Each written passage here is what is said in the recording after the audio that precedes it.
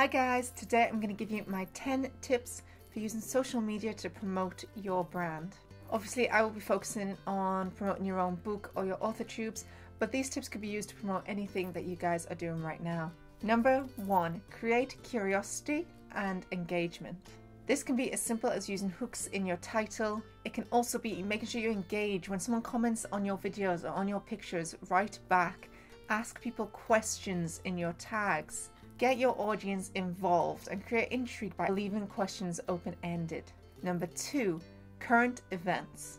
In marketing, all different businesses use current events to advertise their own things. So use what's going on in the world right now in your videos or in your posts to get people engaged with current events. This doesn't mean you have to talk about the current events or that you have to become a news reporter on your channels. It just means talk about them or involve them in your content. Number 3, quality, not quantity. So the ideal is to post a video once a week, and on Instagram and Facebook is to post up to 3 times a day. This is a lot to post, but if you post one bad video or one bad picture, then you will lose audience. So although quantity can help you to get bigger faster, if you're not producing quality content, then why would people come back? You want your audience to trust you and to come back to you every time. Number 4, promote others. Do not just use your pages to advertise yourself. You should promote other people in your field or give someone useful advice or useful information. Your audience should feel they are getting something from you, so they give to you and you give to them. Number 5, choose a profile picture with intrigue. So your profile picture is going to be tiny. It's that little circle or square that you see on all these different profiles. You need it to catch your audience's eye. This could be by using color, it could be by being bold, or even being smaller by making the audience look closer to see what it is. It's up to you. I'm not a designer, but try it out and see which works best for you and your audience. Number 6, network. Talk to other people in your field.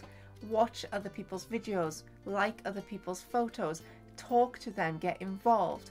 Not only does this mean that you will learn from them, but also that you can help each other out. You can spread each other's news. You can write blogs on each other's pages. Networking with people is not only good for you to learn and to improve, but it's good for you socially, and you can help each other out. Number 7, regularity. So some of my favorite YouTubers, I know exactly what day they will post and normally about what time their videos will come out.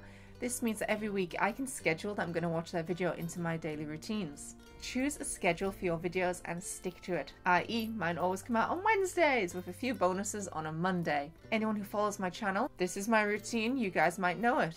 It helps you to know when they're coming out. Number 8, choose 3 definitive things about you and your channel or you and your product. So for example, at the top of my YouTube header it says writing tips, unboxing and vlogger. These are the 3 things that my YouTube channel will focus on. Choose 3 things about your channel which make it yours, that an audience can guarantee what is coming. A really good example of this is Jen Moresi, which is writing books, author and cyborg, because she refers to herself as a cyborg. Number 9, post timings. This sounds strange, but think about the footfall of the internet. So the busiest times I have found where people will scroll through their phones and look at Instagram and Facebook is at 8 AM, 12 PM and 5 PM. So generally when they're on the bus or public transport going to work, when they're on their lunch break and when they are coming home.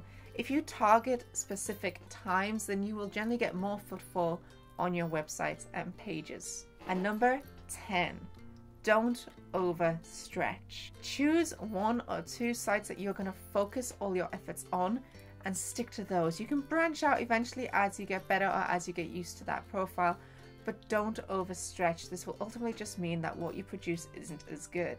And that's all I've got for you today. Thank you guys so much for watching. If you have any other tips that would be useful to the other watchers of this video, please comment down below. I'd love to see them, and it's always good to get new ideas.